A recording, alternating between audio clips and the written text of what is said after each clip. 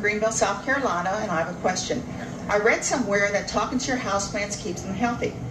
What should I say? Oh, you're crazy, because in the first place, I wouldn't talk to plants. So what the hell am I going to tell you to tell the plant?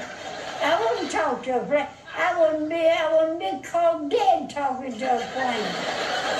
How are you today? God almighty. Do you think my wife would be turned on or offended if I buy her a sex toy for Christmas? Give her a sex toy? Well, my God, if you're any kind of a man at all, you don't need to give her a sex toy. Now, I think you give her a good skin every now and then. I mean, that's a lousy thing to say. I wouldn't give a woman a sex toy. I mean, that makes you look like a fool.